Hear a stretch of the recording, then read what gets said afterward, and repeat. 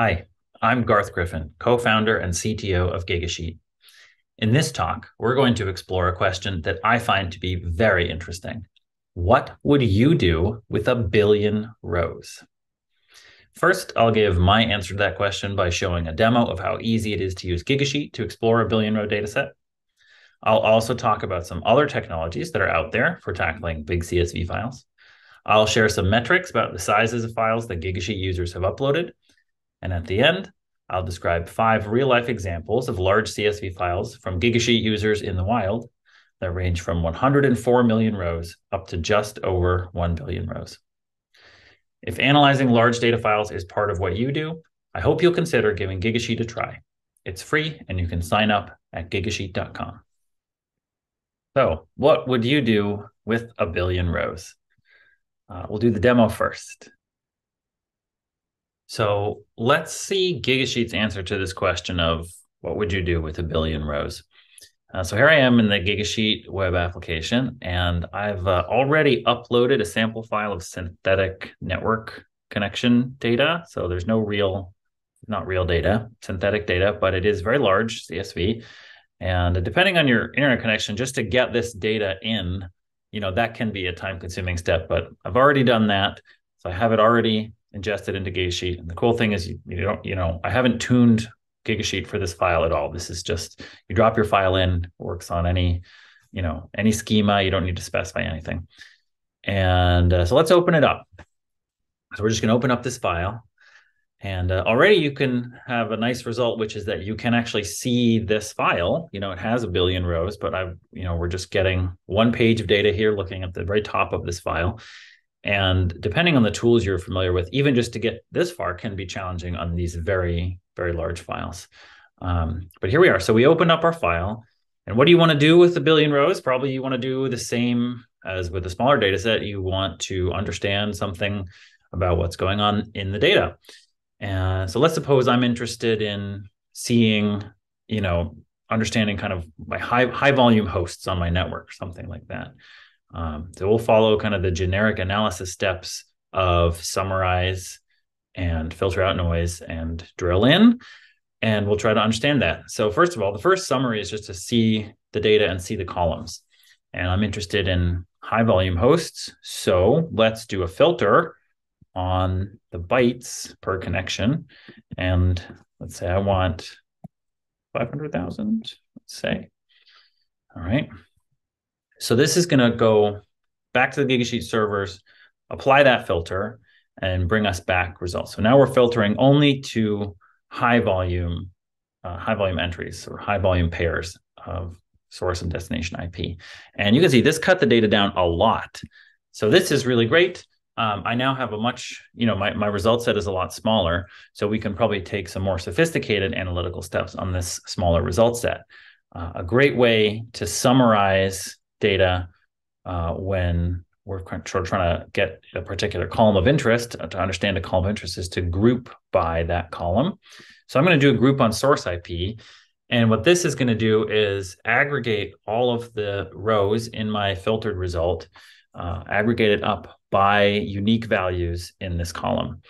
And so we can see across my filtered result set, there are 3 unique source IPs, and they all have a similar volume. I probably want to do another aggregation here. I probably want to look at the number of unique destinations. So let's add that as another aggregation. Okay, so it looks like they each are only talking to one. So this is a great result. So here we've got, trying to understand my network traffic. I've got 3 high volume hosts, each talking to one IP address. And you could imagine going on from here. You could, I can do sorting on this data. I can chart this data. There's different things you can do. There's a lot of functionality here, but this is, we've sort of seen how that analytical flow works in Gigasheet. I started with a huge data set, filtered it down, did a grouping to get a summary of my filtered results, and then I'm continuing on with my analysis. To give a quick tour, some of the other stuff you can see, we got some functions for cleaning up your data. And this is similar to the kind of stuff you might do in like Excel with formulas, and you just sort of point and click here. There's also some different functions that you can apply, including adding interesting third-party data. I could add some threat data to my IP addresses, things like that. But that's, that's basically the Gigasheet answer is, okay, you open it up, you drop it in, open it up, and you can do, these kind of analytical steps to filter, to group, sort, understand your data.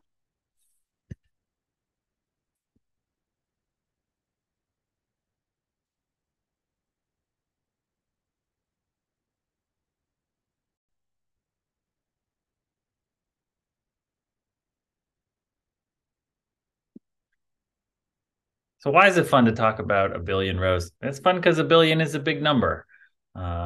Thanks here to the Social Network movie. Another way to think about a billion being a big number is these examples here. If you have 1,000 rice grains, that's a quarter of a cup. You'd cook with that, you make dinner with that. 1,000,000 rice grains is 3 large bags. You could imagine buying that. Pretty conceivable. 1,000,000,000 rice grains is 3.5 shipping containers of rice, just full of rice. A couple other examples of the same thing on here. But the point is this, it's a big number. And, we have just 3 words for it, but it's an order of, it's an order of magnitude difference. It gets really big. Despite this being a big number, huge CSV files are increasingly common. So here's a few popular websites where people are talking about their victories, their difficulties, talking about working with these huge files. One person with a 100 gigabyte CSV file, somebody being really pleased that they were able to work with million row data sets. And then some poor person trying to read a 6 gigabyte CSV file in pandas and unsurprisingly running out of memory. So you see, these files, you see them. So some tools that you might like to use if you work with data, these are might be some of the tools that you work with. And if you try to do a billion rows in these tools, you'll get greater or fewer levels of pain here, but it could be quite difficult. So starting on the right, the most painful, Excel is not going to help you with a billion rows. grep, command line, is also going to be pretty tough. Then moving leftward, pandas, you might be able to do something with pandas. And the databases, if you tune them, if you're willing to sort of spend the time tuning Postgres, I think you might be able to work with a billion rows in Postgres. But if you just kind of fire it up and hope for the best, SQLite and Mongo are going to have a hard time. Pandas are going to have a hard time. There certainly are solutions. So if you're willing to pay and or spend some engineering effort to sort of get it working, there are solutions. And I've listed out some of the kind of more popular ones here. So there are answers out there. But I think the point is, if you have a billion row file and you just kind of want to pop it open and see what's going on, it can be quite difficult. So that's why we made Gigasheet. We're a company built for big data, the spreadsheet built for big data. That's our motto. We're on a mission to make insight more accessible. 70 billion rows come processed through our servers in the last 90 days. Not just CSV files, it's CSV files, JSON files, PCAP files, lots of other formats. But my background is in data science, and I struggled with this. Huge files are, they're pretty common, and it's difficult to just sort of do the basic stuff that you want to do when data sizes get larger. So that's what we are trying to solve here at this company. And that gives us some interesting perspective to share, because we do see a lot of data come through our front door. And so that's what I'm going to share a little bit about. So this first chart here, this is a histogram of CSV files by row count that we've seen uploaded to our platform. So the bins, I want to note, are 10x each time. So this is sort of logarithmic scale across the bottom. And to the far right, we have the rarefied air, 1 billion rows, one in the past 6 months. This is sums from our past 6 months of uploads. A billion rows, one person did upload a billion rows to our platform. Moving down a bucket, the 100 million rows, this is kind of a little more common. 102 files uploaded. But interestingly, most of our files are not that big. They're under 100,000 rows, which, compared to a billion, 100,000 feels quite small. Actually, 100,000 is still kind of a big number. If you try to work with that in like Google Sheets or some online, tool, that is probably going to struggle if it's sort of running in your browser. But compared to the billion rows, it doesn't seem that big. But most of the files that our users upload are under 100,000 rows. Another interesting thing we can see in our data is that users are self-selecting smaller rows in terms of byte count, smaller sort of bytes per row on larger files, which makes sense. Forget about the file contents, just the absolute size on disk of a file. That can add to the pain if you're paying for storage or you're trying to send it around, transmit the data in some way. And so what we see here, the x-axis, bytes per row, so not file size, but per row size. And then on the bottom, the log base 10 of file rows. So this basically the same buckets. On the left is 100,000. On the right is a billion. And this is just a random sample of our files, but you see that on the left, there are some files with very large sizes.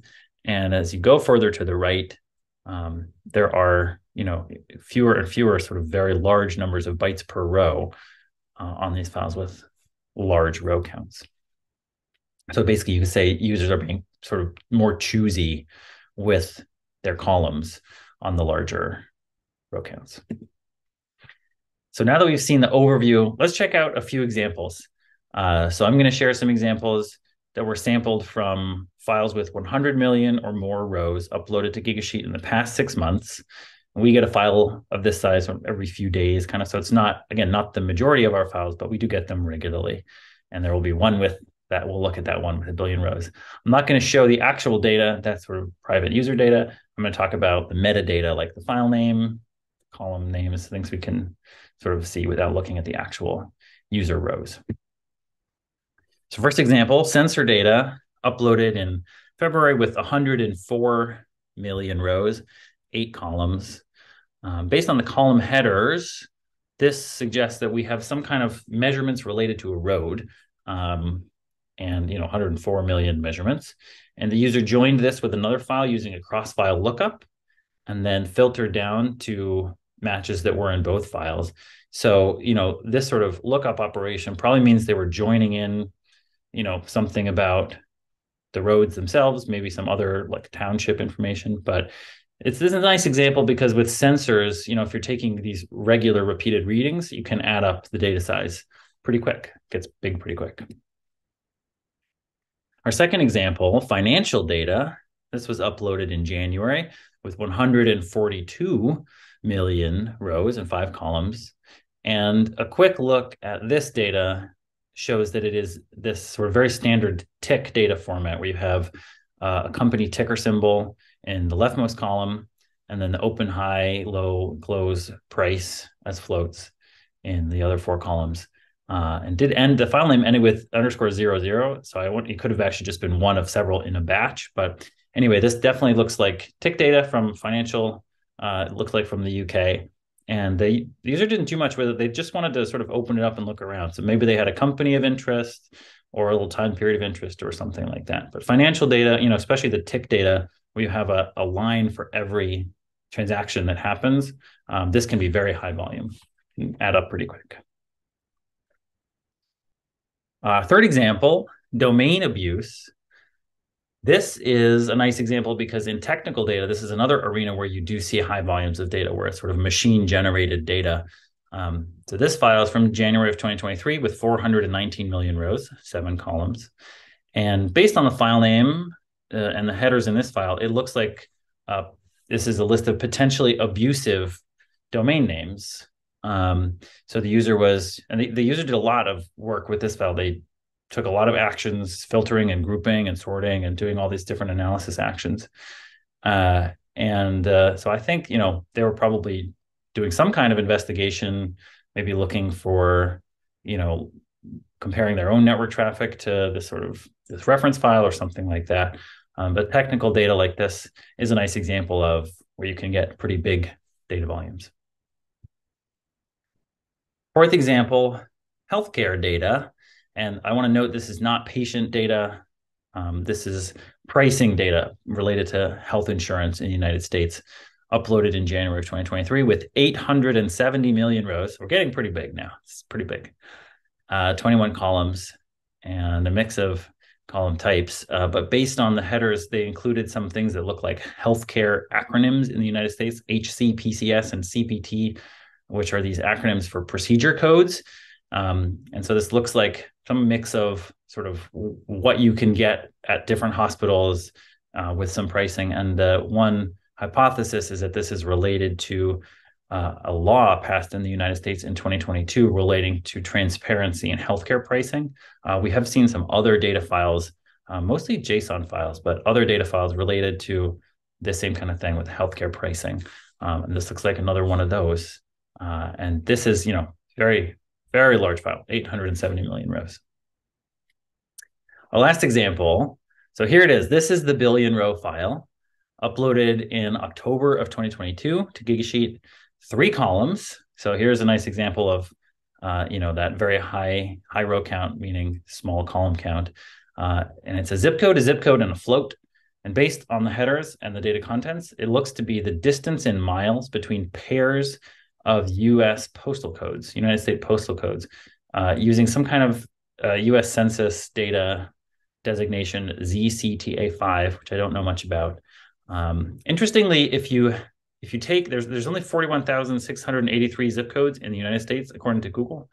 And if you square that number, you don't get to a billion. So there must be smaller than zip codes, or, some sort of sub designation.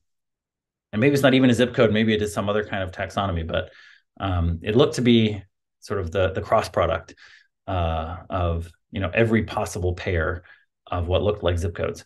And so probably the user was trying to do something like find, the 100 closest regions to a point of interest or something like that. Because you might wonder, why not just use Google Maps? Like, why are they opening up this thing? But if you want to get like the list of matches, it's quite hard to do that on like a search-based tool like Google Maps. So they probably wanted to do some kind of filter like that. But in any case, it's a nice example of one way to get really big data, which is to do a cross product. When you multiply 2 lists that are already pretty long, it's pretty easy to get a very large file. And so that might be what happened here. But anyway, a billion rows with the distances between some geographic points in the United States. So I hope you've enjoyed hearing about these files we were getting uploaded into our system here at Gigasheet, our overview, and these few examples. If you work with data sets and you have some data, we would love for you to give it a try. It's free. You can sign up at gigasheet.com. Or if you don't want to sign up, we also have some public data sets that you can try out. And you can find those by searching Gigasheet Data Community in your favorite search engine. And that's all for now. Thanks for watching.